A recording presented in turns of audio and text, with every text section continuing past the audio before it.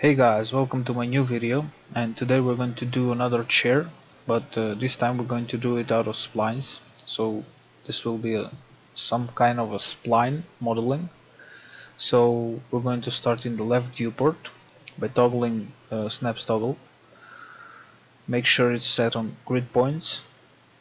So we'll make something that looks like this. So now I want to be enabled in viewport, and I want it to be rectangular. So it's something like this. Back into the left viewport, we select the vertex mode and we convert these vertices to Bezier. So now we have something like this. So let's try this.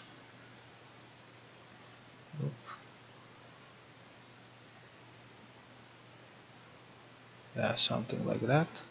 Let's see if this guy is also cornered. I'm going to snap off toggle, convert this to Bezier. Let's see, this is, and this is not. So that's good. We need to do something like this. The beauty of Bezier is that you can manipulate however you want it. So make it something like this, and this somewhere here. Let's try something like this. Yeah, that's good.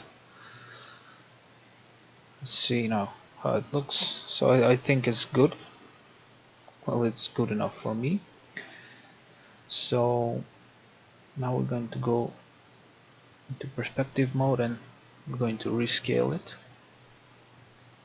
Something like that. Use the left viewport to set it down on the ground, and right in the middle. Let's see, that I think is good now. So now I'm going to make a copy out of it, and I'm going to set it on -30, the first one, and the second one on 30 centimeters. So they are too far away because they are small. Now let's go -25 with 25. Still too far away. Let's do -20. Oop, sorry, -20 with 20. Let's see how it looks. It's still too far away, so I am going to rescale down a bit, something like that. Yeah, something like that. I'm going to set them up a bit. That's good. So now let's see, now it looks a bit better. It's going to be -22, sorry, -22 with 22 distance. The length is going to be 8 centimeters on both of them. Thickness, I think it's good. So now what we have to do is connect them somehow at the back. So we're going to start and do that by attaching one to another.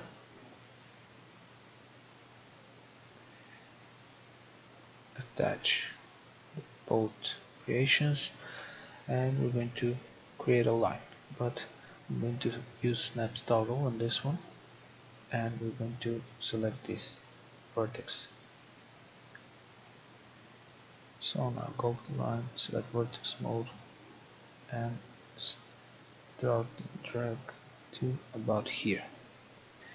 So we're done, but we look something like this now. So we need to do something to make it fine. We're going to select these two vertices because there are two vertices right now, and we're going to weld them, and that fixes the problem. You see, Also on the other side, weld, and that's perfect. So now we actually have the foundation of our chair.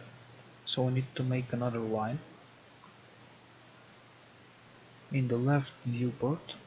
We're going to make the seat now.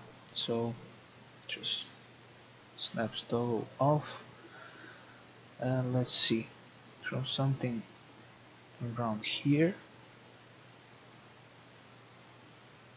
something like this.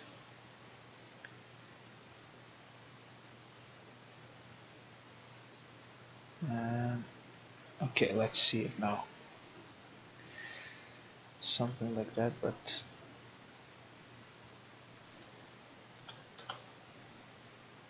oops, toggle that off. Go into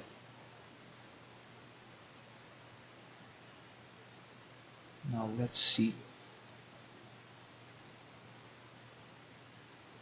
We're going to make the width. It's going to be about 2 centimeters. The thickness is good enough, I think. Now the dimensions don't really matter at all. You just do them as you like. You can do it, I don't know. I did the dimensions for this. They're 2 centimeters, but this is bigger because I rescaled them. And so that's it. Now we're going to move this out, this selection, somewhere to about 40 centimeters, and let's see if it overlaps or something. I don't want it to overlap at all, so that's like 39 maybe. No, 39.5 maybe, maybe 0.7, and I think it is good now. Let's see. Now it wants a little bit more. 0.8, 0.85 maybe. And that's good. If it all, it does not matter if it overlaps a bit, just not too much. So now we have our actual seat, but the seat is angled, so we need to do something about these angles on the seat. And also, like the first spline with it, we're going to use the vertex mode to set these vertices on Bezier and manipulate them. So let's see, this, something like this, maybe something like that.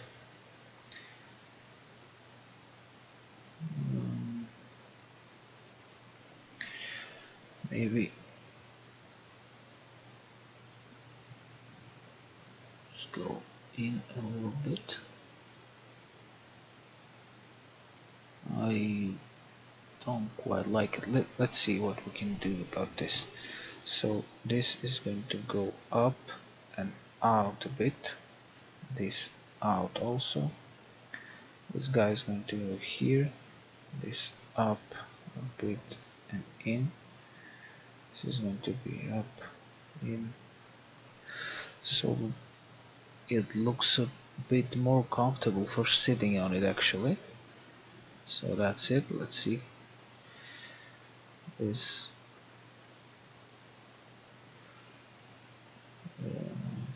maybe something like that.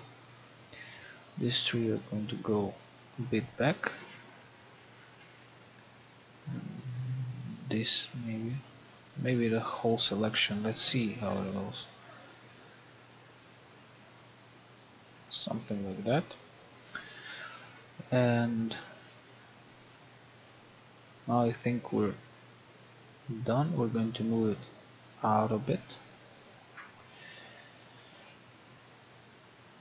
Something like that. Oops. Something like that.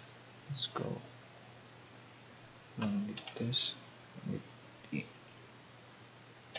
L. Let's see. So now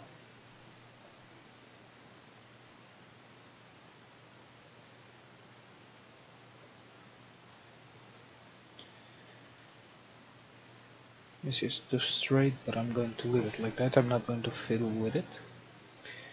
Okay, now we need something that is going to hold it in place. And I actually have a chair like this. I don't know if I had mentioned in this video, but it actually has let me try to make it something like this. Let's set it up a bit, and it has some kind of not flat head, I don't know what they are, but they are like screws that you push on and you hammer them with a plastic hammer, not with the metal one. So we're going to make them out of a sphere, and I'll show you in a minute how. So make a sphere, make the radius 0.5 maybe, move it up, move it inwards, somewhere here. Now I'm going to need the front view part. Let's see, something like this, somewhere around here.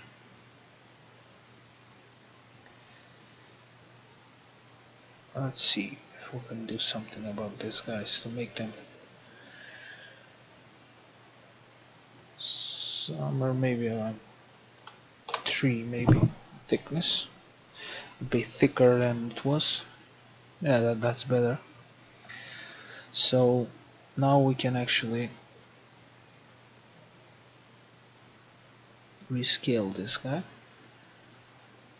set it where it needs to be, somewhere around here, right into the center, something like that. And we're going to add a modifier that we can fiddle with it, the FFD 4x4x4, and we're going to select control points, and these the outer control points, and we're going to bring them down somewhere, but where the second ones are, somewhere there. What that makes actually is this, you know, it makes it look like the one screw that actually goes in the actual chair. So I'm going to need 4 of this.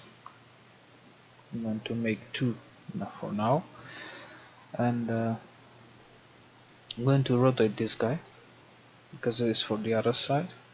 Oh, sorry, angle snap 180 degrees, and now we move it to the other side.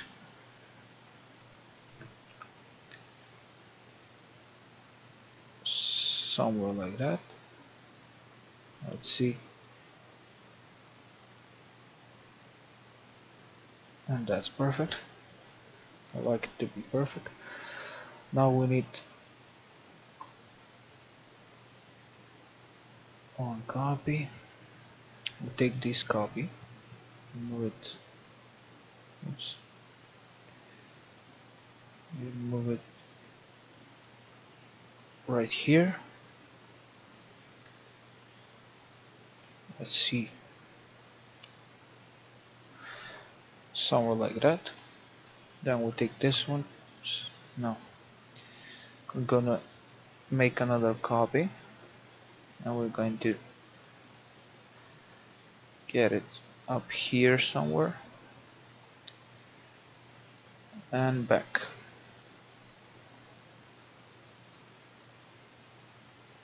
And we're going to align it with this viewport. we're going to align it with the other sphere we have. So that's good. And let's see our final product actually. So this is the chair I was talking about. Now I'm not going to add any materials to it because it was a good practice to do. Actually, this was one of my first projects I've ever done. So let's create a group and call it chair 001. Okay, and here we have the chair actually. Let's render it. Let's see how it goes. Now you don't see the splines, and that's because we need to convert this guy to editable poly. So everything in it, let's open the group. This is editable poly, this is editable poly, and these guys are. So now you can actually see the chair, because before it was a spline and only viewable in the viewport and not set to be viewable in the render. So okay, now let's see. Oops. And this is our final product. So I hope you liked the project. Actually, I won't use any turbo smoothing, anything to do it look better. I'm going to just leave it like this, and I'll let you to your imagination to do whatever you like. So I hope you liked the video. I hope you will hit like. I hope you will subscribe to me, because that will give me motivation to do another another video, and I will keep the good work. So be an enthusiast, be 3D enthusiast, and I hope I'll see you next time. Take care, bye bye.